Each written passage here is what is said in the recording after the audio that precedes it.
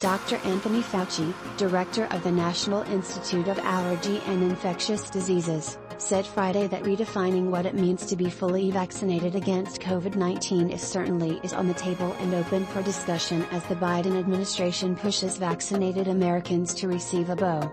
As the Omicron variant continues to spread, there is much uncertainty around how the heavily mutated variant affects vaccine effectiveness. Fauci said Wednesday that there is no need for an Omicron-specific vaccine as existing boosters appear to provide enough protection against the variant. But he urged those who are eligible to get a booster shot, saying it delivers significantly higher protection against Omicron. Fauci says a redefinition of fully vaccinated is on the table. CNBC Fauci says no need for Omicron-specific vaccine booster. Forbes full coverage and live updates on the coronavirus.